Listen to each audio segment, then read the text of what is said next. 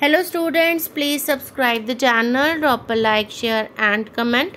This is exercise number 15 of the Progressive Monthly Magazine, March 2023 on the speed of 100 words per minute.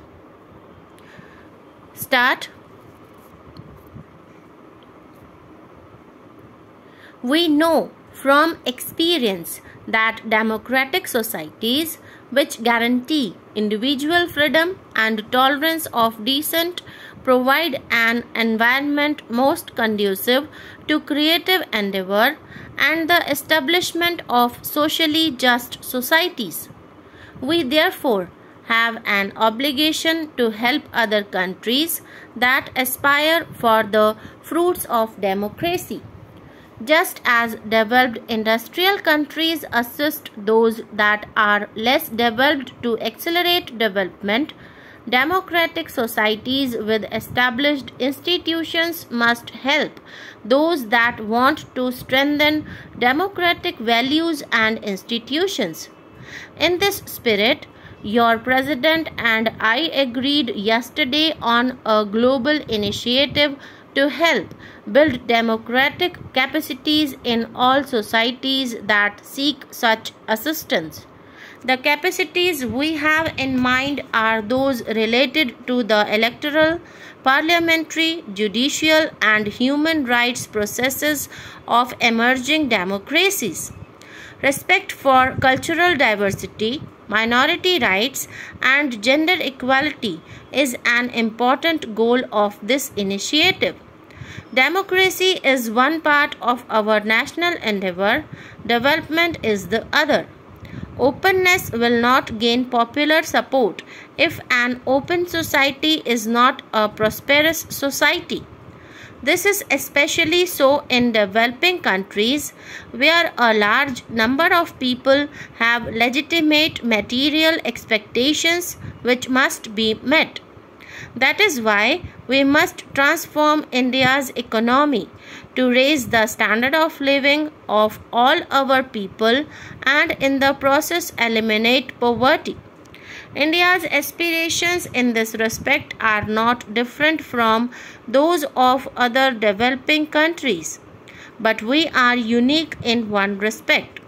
There is no other country of 1 billion people with our tremendous cultural, linguistic and religious diversity that has tried to modernize its society and transform its economy within the framework of a functioning democracy.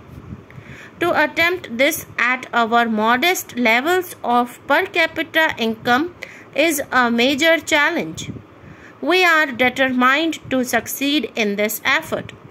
To achieve our developmental goals, our policies and strategies must be in step with changed circumstances and especially the opportunities now available in the global economy.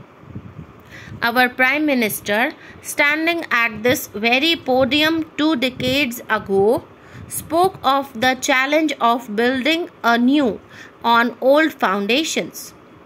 He started a process of reorienting India's economic policies, which has been continued by successive governments. The economic policy changes that have been made in India have far-reaching implications. They have liberated Indian enterprise from government control and made the economy much more open to global flows of trade, capital and technology. Our entrepreneurial talent has been unleashed and is encouraged to compete with the best. We will continue this process so that Indian talent and enterprise can realize its full potential, enabling India to participate in the global economy as an equal partner. We are often criticized for being too slow in making changes in policy, but democracy means having to build a consensus in favor of change. As elected representatives, you are all familiar with this problem. we have to clear the doubts and calm the fears that often arise when people face the impact of change. Many of the fears we have to address are exaggerated, but they must be addressed. This is necessary to ensure sustainability. India's economic reforms must be seen in this light. They may appear slow, but I assure you they are durable and irreversible. I am happy to say that our efforts at transforming India into an economy more integrated with the world have borne fruit. Our rate of growth of GDP has increased steadily and has averaged around 6.0% per year over the past 2 decades. Poverty has declined, although more slowly than we would like. We are determined to improve on this performance. We hope to raise our growth rate to 8% or so over the next 2 years, and we will ensure that this growth is inclusive so that its benefits are widely spread. For this, we must act on several fronts. We must do much more in health and education, which are crucial for human development. We must continue to open up our economy. We must impart a new impetus to agricultural development. We must expand investment in economic infrastructure, which is a critical constraint on our growth prospects. India's growth and prosperity is in American interest.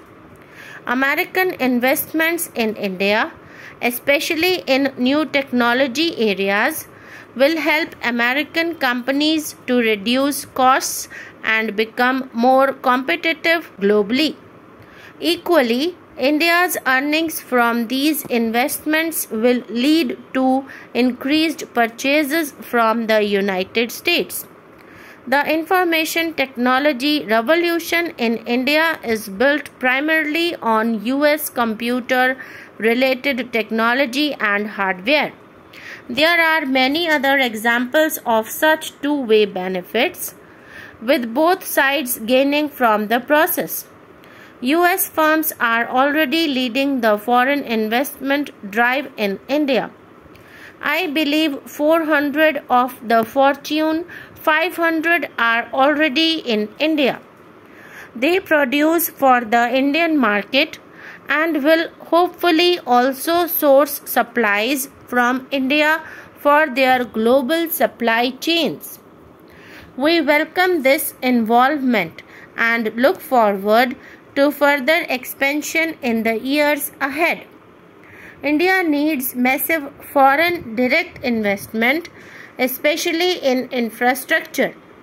I hope American companies will participate in the opportunities we are creating. The 21st century will be driven by knowledge-based production in the world.